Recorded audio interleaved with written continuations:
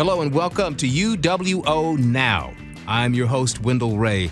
UWO Now is a place where we discuss relevant and interesting topics with the students, staff, and faculty at the University of Wisconsin, Oshkosh.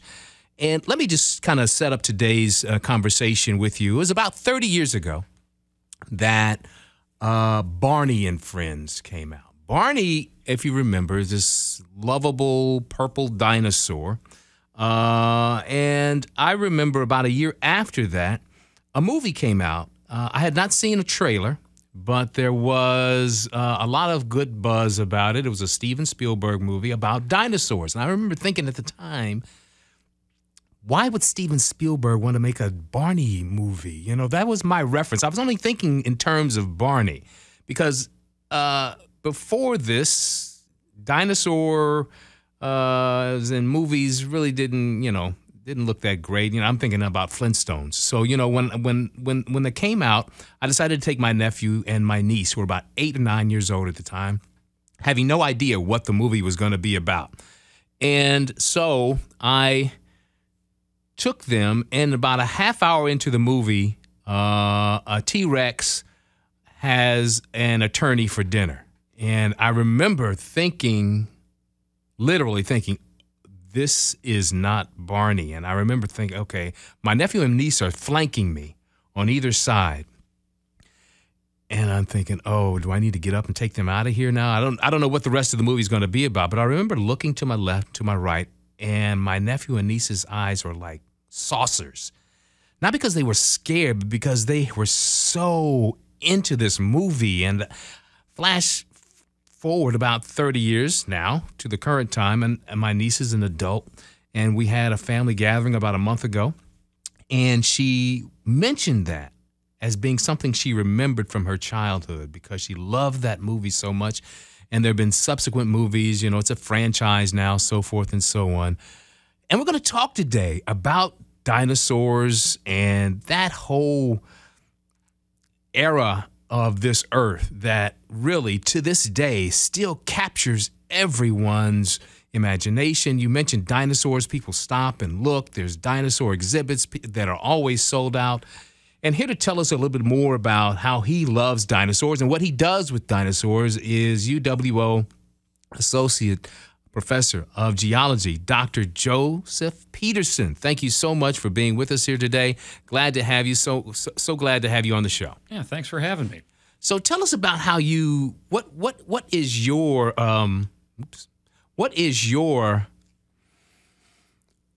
connection to dinosaurs? How did you get involved in this? Same way your niece and nephew. I mean, in all reality, as a little kid, I went through a dinosaur phase. I think a lot of kids do because these are, they're movie monsters that you find out, oh, they actually used to be around. Yeah, right. And there's that interest that a lot of kids have with monsters and something that can scare you, but this is safe because they're gone. And so really my interest as a little kid was more in special effects, horror movies and science fiction movies, and how did they make them? So anytime a cool new effects movie would come out, I'd want to know more about how they did it. And yeah, 1993, Jurassic Park came out. I really didn't know much about it either. I knew, dinosaurs, but I had read about how this had all these cutting edge special effects. It was one of the first movies to use a lot of computer animation on, an organic, character, not just a machine or something. Exactly. And so I went and saw it opening day, June 11th, 1993, Rockford, Illinois, and went back to the theater 3 more times that summer. And I've never gotten out of it. I mean, it's funny because looking back now, as the science has progressed, we know that a lot of the stuff in Jurassic Park is not accurate. But at the time it was. A lot of that was what we thought about dinosaur biology at the time. And that's because they brought in paleontologists to be technical experts in that, especially that first film. And you're right. Before Jurassic Park, Barney, Land Before Time. Yeah, right. The old Godzilla movies, and King Kong and stuff. Exactly. Dinosaurs were big, dumb, slow lizards that hung out in swamps, and they were the the go-to symbolism of failure. If something was old and decrepit, it was a dinosaur. And Jurassic Park made them alive, and they were fast, and they were smart, and they were animals. Yeah. It showed them as animals. And I think that's what it was that really captivated me about it, is seeing these extinct organisms that I had only seen just bones in museums brought to life in a way that I, and along with anybody else, had ever seen before. So the more I started reading about the special effects of the movie, the more I started learning, the science behind this is a lot more interesting. And I've just never gotten out of it. So there's a parallel universe out there where I'm like a special effects guy. But in this one, this is what I'm doing.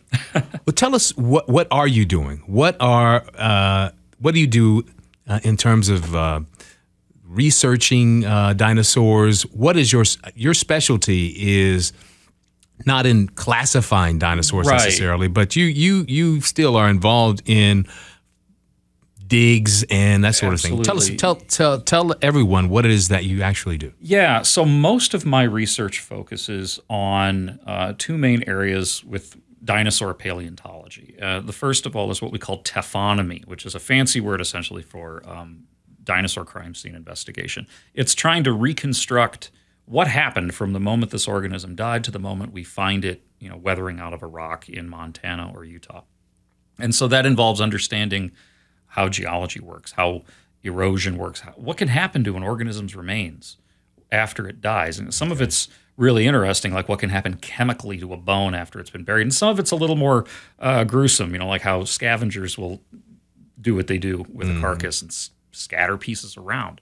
And then I also look at weird things on bones, essentially, like injuries. And what can we learn about an extinct animal's behavior from their injuries or from traces they're leaving on other bones? So in some cases, it's not as much the anatomy of the animal, but it's looking at a trace they've left behind or something unique on their skeleton that tells us more about something they did when they were still alive. And you spend a lot of time in Utah, is that right? Now, what is the big deal about Utah? Clearly, there's a lot of bones there, but why? Back in the Mesozoic era, so like the time period when dinosaurs, the non-bird dinosaurs were alive, in the Jurassic and Triassic, Jurassic, and Cretaceous periods, that portion of the continental United States was relatively close to a coastline. So you have a lot of rivers and lakes, and that's what you need to increase your chances of becoming a fossil, is you have to be buried quickly. Otherwise, so it doesn't mean that there weren't dinosaurs in Indiana, Wisconsin, Illinois. They were hanging out here. They were walking through. They were living and dying here. But we don't have the geologic record here of them anymore. Glaciers, we can thank glaciers for that when they came up, 100,000 years ago or so and stripped everything away. But in Utah, we still have this incredibly complete record from like the dawn of the dinosaurs in the Triassic period all the way to the end of their reign at the end of the Cretaceous period. And so Utah is probably the number one spot in the United States when it comes to dinosaurs. And the particular site that I've been working at with my colleagues in Pennsylvania and our students is near Price, Utah. It's in Jurassic National Monument at a site called the Cleveland Lloyd Dinosaur Quarry. And it's been known for about 100 years now. And we have 3 times as many predators there as we have prey. There's been somewhere between 10 to 15,000 bones from this one site. And you're able to distinguish predator from prey how? Predatory dinosaurs, or what we call theropods, the meat-eating dinosaurs, have a really unique characteristic in their limbs. So their thigh bones and their arm bones and so on. The bones are hollow. And this is just like modern-day birds, which are their descendants. So modern-day birds are... So that's not a theory anymore? That's more accepted? That's pretty well accepted at this point. I mean, we have theropod skeletons from 100 million years ago that have feathers on them.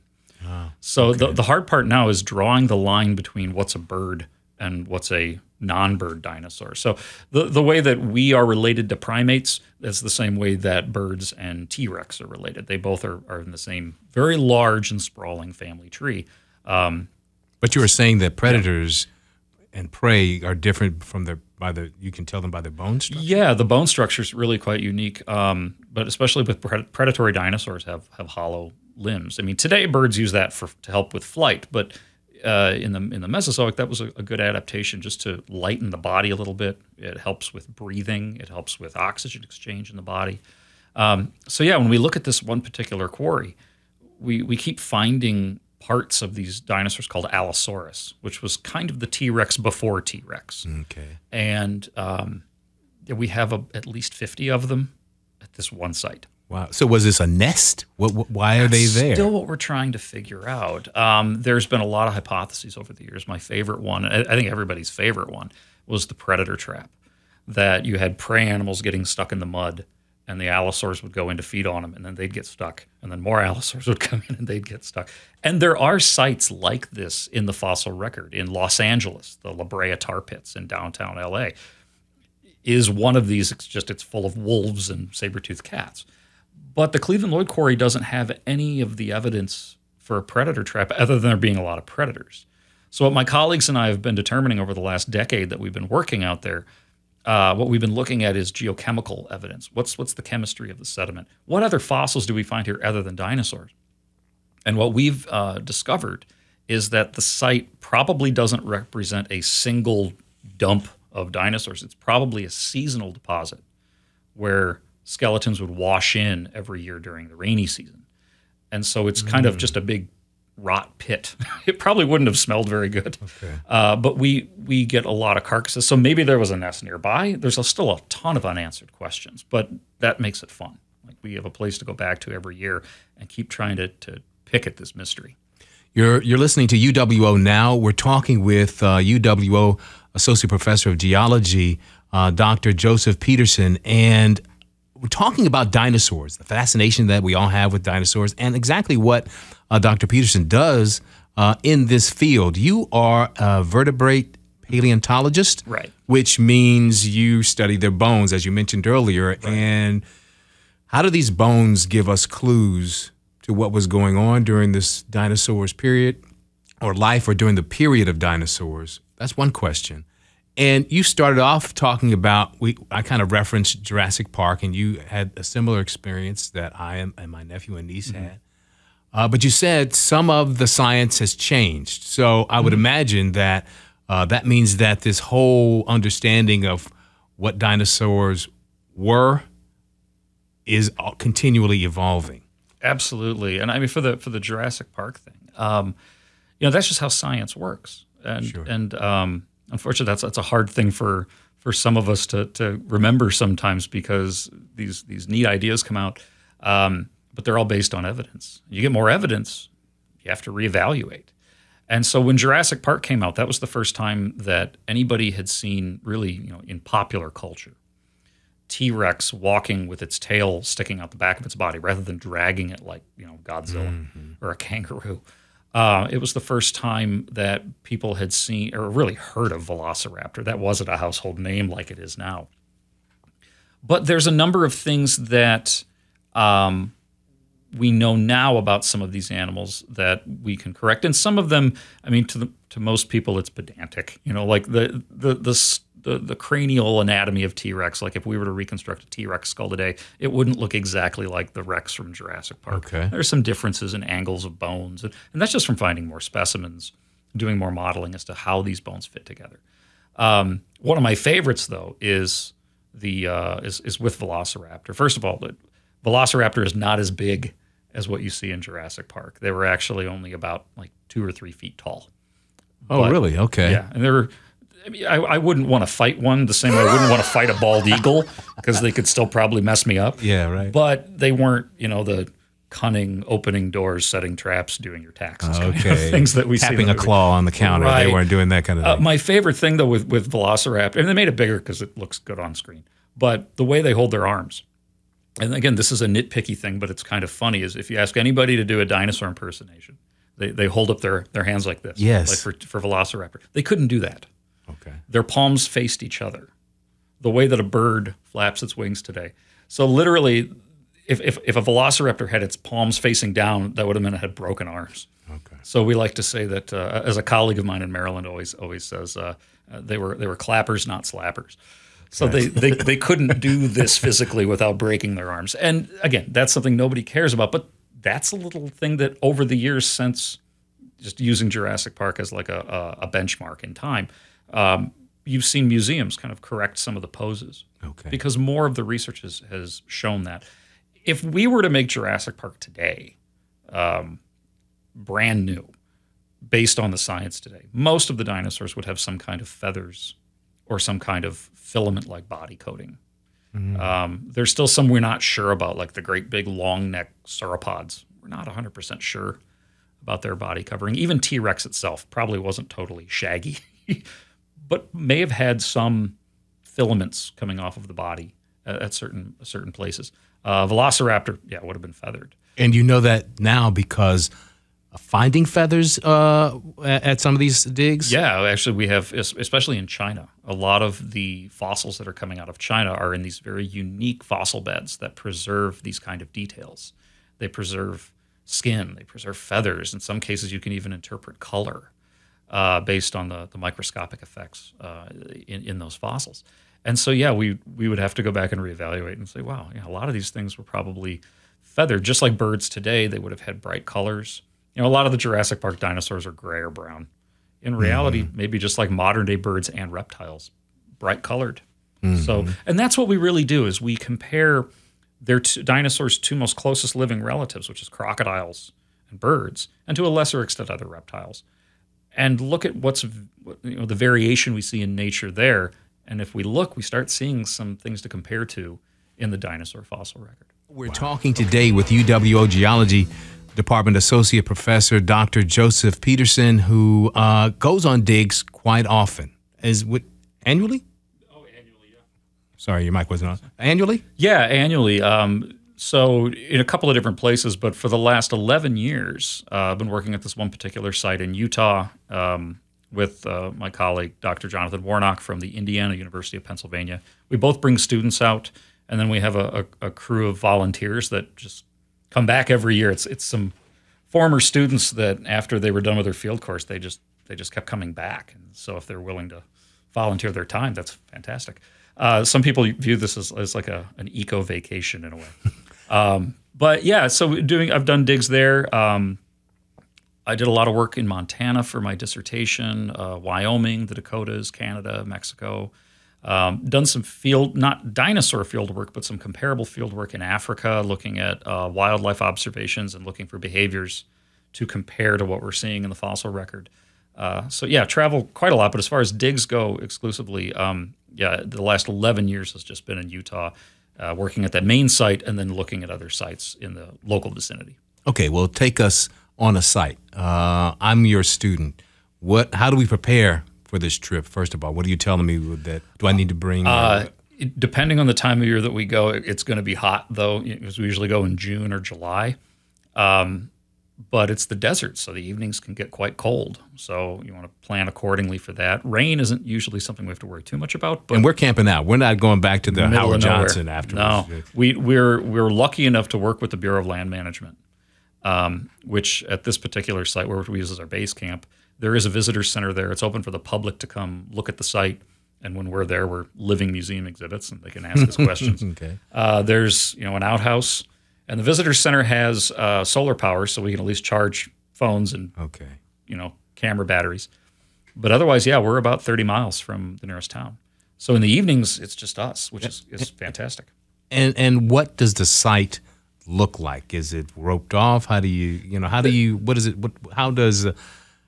it look to the person who's never been to a site? How would you describe that? Well, the main quarry, the main Cleveland Lloyd dinosaur quarry, actually has some metal sheds built over it. And there's some catwalks so people can go in, and there's fencing so they can't jump in there. But what you're going to see is a whole bunch of grayish-green rock with these dark brown to black bones sticking out of it. And it's one of the common misconceptions about digging up bones like this is like, how far down do we have to dig? And it's really not about digging down as much as it is digging into the side of a hill. Like the way we find a site is we walk around and we look for bone fragments. We let nature do our job for us if we can, and erode something out. And we find some crumbs, and we'll follow a trail and see where that bone's sticking out. And then it's a matter of kind of digging into that hillside from top down and in the side so we can get a better idea of where things are laid out. It's not just randomly digging a hole in the ground and seeing what you find. That Okay. we wouldn't find much that way probably. One of our newer sites, which is near the main quarry, was found by literally just walking around, and we were actually out looking for dinosaur footprints. And when we stopped, my colleague and I both looked down, and we were standing on vertebrae that had just started weathering out of the rocks. So that has been a situation where we're kind of digging into the hill and around it. So as I'm picturing this in my head, you are on a rock kind of, or are you not like in a foresty area? You're in It's the desert. Okay, you're in the desert. So it's sand, rock, that's it. Mm-hmm. You're standing now, and you look down, and there's a bone? Yeah, there's a series of vertebrae, tail vertebrae, to a very large, long-necked dinosaur. So each of these vertebrae are probably about 2 to 3 feet tall, and we're seeing just part of them sticking out, but you can see there's a sequence. So I'm like, okay, there's more here, and we immediately get down on the ground, and we when you're hiking around out there and you're looking for things, you want to keep some basic tools on you: a rock hammer, a brush, some dental picks, and so we start kind of picking around a little bit to see what we have there. And I do want to point out that we have permits through the Department of the Interior to do this because it's a national monument. So doing that without a permit is a felony. All right. So it's important. You don't want to just go wandering around on a national monument doing with a chisel. Yeah. Yeah, that's a good way to get in trouble. But we started excavating a little bit, and then the next day we brought more students out because they were at our other quarries and kind of consolidated a field crew to work this particular site for a while. And, it was amazing because when we first got back to camp that night, we're telling everybody about it, and everybody's kind of excited. It's a big find. And we're like, yeah, there's bones that are attached or articulated, and so far the sediment on the top doesn't seem to be too hard, and the stuff's looking pretty good, and yeah, this is going to be great. Yeah, when we get a bunch of people out there and they remove all that topsoil, that's hard rock. It was incredibly hard. It's like digging through concrete. So it's a very slow process where the rock is actually harder than the fossil bones within it. So we have to be very, very slow. So this skeleton could take us 5, 6, 7 years to get out. And you start chiseling? What kind of tools are you using to get that? For just basic rock removal, a rock hammer and a chisel. But when you're getting closer to the bones, you want to be a lot more careful. So we have a lot of glues and adhesives, some really thin super glue that we can paint on the bones and it'll soak in so it kind of consolidates them. And then dental picks, literally scraping with a dental pick. There's something really cool about digging up a dinosaur's jaw and you're picking at its teeth with a dental pick.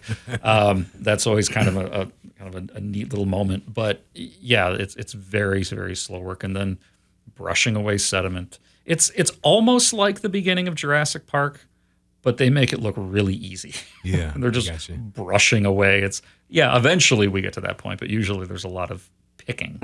What's the likelihood that you find a dinosaur skeleton intact, or what is usually the process? You find a bone here, a bone there. What usually happens? What has been your typical experience? Almost never find articulation. You almost never find a complete skeleton, and again, that depends on also what you're digging up. If it's a very small dinosaur, like something the size of a bird, that's something that could probably be buried very quickly. Right, so there's a better chance of having the entire skeleton there. That means that whole animal's carcass would have been buried and left that way for over 100 million years. Now, when you're dealing with our sauropods, our long-necked dinosaurs, these things can be 90 feet long. That's a hard body to hide quickly under sediment. So what we notice with a lot of those large ones is there's evidence that they sat on the surface back in the Jurassic period and started to break down before some of these bones were buried. So you almost never find, I don't want to say absolutely never, but almost never find large skeletons like that fully complete. And that's just because parts break off, scavengers drag things away, or some bones just break down the way a cow will dissolve in a field in Wisconsin if it's not buried. You'll see evidence of bones flaking before they were buried. That means they were getting sun bleached. So these are the things we can interpret about that history. Okay, so this animal died. Somehow these remains got here. Maybe they flowed downstream. Maybe they were dragged by a scavenger or a predator. And then it started to get buried. So what are all these changes that have happened from when this animal died to finding it as a fossil? And one of the things we also be really careful about is not to add to that history, which is what we call discovery marks. You don't want to be whacking away at the rock with a hammer, right. and you find a bone by breaking it. You've just contributed to its history, but not in a good way. Okay. And so we're talking today on UWO Now with Dr. Joseph Peterson, who is at the UW Oshkosh Geology Department. And what he does is go out and he researches dinosaur bones and how that dinosaur may have died based on marks that he finds on the bones and other interesting stuff that has to do with dinosaurs. So we're really happy to have him in the studio with us today and discussing his very interesting field of work. What are you working on now? Well, right now we just finished a project on the skull of a large, long-necked dinosaur, an Apatosaurus, sometimes called Brontosaurus. It's kind of a checkered history.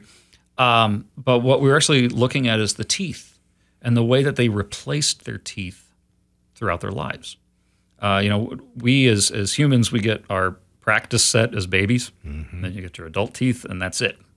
You lose those, you're done. Dinosaurs, similar to modern-day crocodiles, have the ability to replace their teeth throughout life. So they'd have a tooth erupted, sticking out of the jaw. That would maybe break or get worn down, and there'd be another one that would grow in its place. And by looking at if you take one of these teeth and you cut it and polish it in half, you can see growth lines. And from there, we can start getting an estimate of the rate at which they were replacing their teeth. So T-Rex would have replaced its teeth every 6 months to a year, something like that. A lot of the predatory dinosaurs were like that. These sauropods, for some reason, some of them are losing their teeth every month and growing new ones, which means they're wearing them down. So what started... They need a dental plan. Exactly. Well, it's built into their skull. They just keep growing new ones. What started with this project is, we've got this skull. These types of skulls are rare, as we were saying before. Not everything preserves, and even though these animals weigh multiple tons, their skulls are paper thin in some parts. They're really, really delicate. We were just describing, because it's a rare Apatosaurus skull, and so we decided to start CT scanning the jaws and the upper jaw and lower jaw, and you can see all the backup teeth still in the skull. And in some cases, you have 8 teeth on reserve in one tooth socket. It almost looks like the magazine of a handgun. You've got all these rounds stacked, and then the one in the chamber. In this case, that would have been the one that would have been sticking out. And we noticed that in the very upper front, you have up to 8 replacement teeth, but in the lower, you only have 2. So that's led to more questions about, well, how the heck are they holding their heads? How are they biting at vegetation? How are they wearing their teeth down? What are they eating? And now it's starting to turn into a bigger project on ecology and potential migration routes. Like, where would they have been going at the time? Where do we find fossils of these types of plants? How are they holding their heads? And so, and that's again one of the beautiful things about science is it presents more questions than it answers. Yeah, right. We did this description and it turned out good, but now there's more we want to know, and that description led us there. So we're looking at ecology, and most of the stuff I've been working on lately is looking at Jurassic ecology in Utah and Wyoming and Colorado. So, so your work and the work of all folks at a dig really is not just about uncovering bones. You're trying to understand the life, the environment of these animals. Yeah, and dinosaur paleontology has an interesting history. It started out literally just digging up bones because that's what was going to get people into a museum. So in the 1800s, early 1900s, the Field Museum in Chicago, for example, they got their dinosaurs by hiring a guy named Elmer Riggs right out of graduate school. This is right after the World's Fair in Chicago, the Columbia Exposition. They hired Elmer Riggs, who was a mammalian paleontologist, who really wanted to do research in South America, but they said, we'll give you a job if you're willing to go out to Colorado and find us some dinosaurs to put on display, because this is a new museum and we want to bring people in. And nothing against Riggs, but that was his job, it was essentially headhunting giant dinosaurs. And a lot of museums did this because that was the good way of getting people's attention, bringing them in. And so some of the practices over the years back then weren't very good. It wasn't science-based. It was smash and grab. Okay. However, we're always improving. And so we were talking before about, like, we know more about dinosaurs since Jurassic Park came out. Part of that's the techniques. We're not so quick to just blast rock away from a bone anymore, because if you have an animal and it dies and it's buried in sediment and it decomposes, some of the chemical signature of that decomposition might still be in the rock. So we've been able to start finding more fossilized skin, fossilized feathers, evidence of what colors these things may have been. And, if you think about the ramifications of that, animals today have certain colors because it's a role that it plays in their environment. Mm-hmm. So what were these animals doing back then in their environment? So a lot of the techniques have changed. I mean, we still use a hammer and a chisel, but we're a lot more careful with it. And we have a lot more technology that we can utilize as well. What do we know now about the environment where these dinosaurs lived? Let's talk about where your site is. What did that environment look like? What do we know about it? Beyond just, that there was a dinosaur. Yeah, the Morrison Formation, which is this package of sedimentary rock that represents the very end of the Jurassic period. So this is still before T-Rex and Triceratops, but it's when you have your big long-necked dinosaurs and stegosaurs and allosaurs. It's kind of the when they really took over the world, so to speak. You find this package of sedimentary rocks that we call the Morrison all out west, so parts of Colorado, Utah, parts of Montana, even all the way up into Canada. And there's nowhere on the earth today that's exactly like the Morrison Formation's ecosystem. The closest, and this is still wrong, would be the Serengeti with no grass, which is weird because that's what the Serengeti is known for as an ecosystem. It's like a sea of grass, no grass. Probably somewhat monsoonal or sub-monsoonal, so you'd have dry seasons and wet seasons. A lot of conifers, so pine trees, no flowers. Flowers hadn't evolved yet. No snakes, but we had lizards and frogs and salamanders. The largest mammal would have been about the size of a hedgehog. So a really strange world at that time. Now you jump ahead to the Cretaceous period when things like T-Rex are running around. And that's more like the Carolinas, except it's Montana and Wyoming. It's hard, it's strange to go to Montana and find crocodile fossils and find fossil palm leaves and things. But it was much more like a wetland that you would have seen in like the Carolinas. And a lot of this is just where the continents were at the time, what type of climate systems the planet had at that time. During the late Cretaceous period, when T-Rex was around, there probably wasn't any permanent ice at the poles. Okay. You may have gotten some winter snow, but there was no like permanent glaciers. It was that warm. And things have changed a lot in the last 67 million years. Very different world. The Jurassic stuff is really fun to play around in, though, because it's just so strange. Well, you've talked about a couple of spots here in the United States. What are the dinosaur spots in the United States where there's a lot of activity in terms of discovering bones and artifacts or fossils, I should say? I'd say Utah's number one in the United States. There's maybe a dozen new dinosaur species described from Utah every year. Every year? Yeah.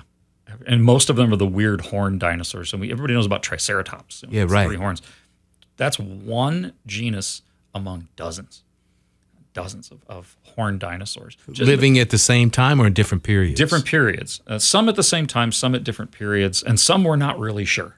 Like, is one of the big debates going on right now, and this, again, as we learn more about these animals, is how can you tell the difference between 2 separate species that lived at the same time and a juvenile and an adult of the same species? Yeah. And, like if you knew nothing about frog reproduction, you'd have a hard time believing that a tadpole is going to grow into a frog. They look so different, right? And we don't see that level of extreme in dinosaur growth, but there are some really bizarre ones. One of the specimens that I've worked on quite a lot is a juvenile T-Rex that we discovered in Montana. It's the most complete juvenile T-Rex ever found, and it's currently on display in Rockford, Illinois. And when we first found it, we knew it was a tyrannosaur, but we weren't sure if it was T-Rex or this other tyrannosaur that had been described called Nanotyrannus, or the dwarf tyrant, or the pygmy tyrant is what it is. And the research has since shown that Nanotyrannus probably didn't exist. What people were calling Nanotyrannus was probably juvenile T-Rex. It just makes more sense. And there's a lot of evidence showing that these animals were still rapidly growing when they died. But those are the kind of things we have to parse out. And that's all part of an ecosystem as well. How many species do you have? Well, it depends. Which ones are we grouping to the same species, and which ones are we splitting? Where else on Earth can you find a lot of dinosaurs? China. I mentioned China before, in Mongolia. The Gobi Desert is a hot spot. There's not as much work in South America, but some incredible stuff coming out of there. Just bizarre animals, even by dinosaur standards. Alberta. Bizarre like what? This is one that's been featured in the last couple of Jurassic World movies. It's a fan favorite called Carnotaurus. So it's a meat-eating dinosaur. It's about 25 feet long. It's got arms that are even smaller than T-Rex's. It's got this kind of a squat face and horns over its eyes and little spiky nubs going all down its back. So that is really odd. Strange. And there's another one called a Margosaurus, which was a sauropod, so a long-necked dinosaur, but it has long spines coming down its back. So just some really strange things like that, which is probably because they were all evolving in isolation in South America. So similar to what's going on in Australia today. Now, you aren't the only one who goes on these digs. There's students that you take with you as well. Tell us about how a student gets to go along. Obviously, it's not a field trip like you have in school where your parents' signs are slip. Right. It's part of their research too, I would imagine, correct? Yeah, it depends. So this past summer, we actually did run a field course for not just geology majors, but for students that have maybe had one or two intro geology courses, just so they knew some of the basics of rock identification. And what I do personally, and everybody's a little different when they run a field course, but what I do isn't as much like, okay, so everybody gather around here, this is your project, and then the next day here's another project. This is an active research station, active research site. We're doing a lot of different things. We're going to rotate, and you're all going to learn to do all of it. So you get that full field experience. But in many times, it is a student who's coming out because they're doing a research project with me, and they're going to incorporate data from this field site into their project. So I think that's one of the reasons why some of our former students keep coming back as volunteers is they're contributing. You know, they might have a 9 to 5, but this is their week of vacation, and they're going to come be a desert rat with us and live in the middle of nowhere for a week or two. And they're contributing to that research still by helping out. And sometimes it's as simple as we need a couple of water jugs carried a mile out to our other site. And sometimes it's, okay, I need you to excavate this skeleton. And a lot of times it's things like, there's a big cliff. We need to make what's called a stratigraphic column, which is describe all those different layers of rock, because those layers are environments. And that tells us what came before and after what we're digging up. And so it's very comprehensive.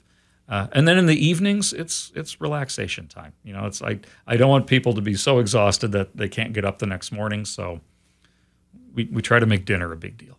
Got you. Wow. Last question. If there was, other than Utah, a place where you say, I'd love to go there and see what I could find, where would that spot be? Oh, gosh, that's a tough one. I honestly do think that the stuff in South America is just so strange. And that also represents a time period that's not very well understood yet. So, that might be where I eventually start poking around. Wow. Just have to brush up on my Spanish. Yeah, great. Well, thanks so much, Doc, for coming by and talking to us. It's been really fun exploring dinosaurs with you, and you'll be on more dig. You go like I said at the beginning of the podcast, every summer. For a period. How long? 2 to 3 weeks. So, and some people come out for just a few days. I get it. And you're able to find enough stuff during those 2 or 3 weeks that.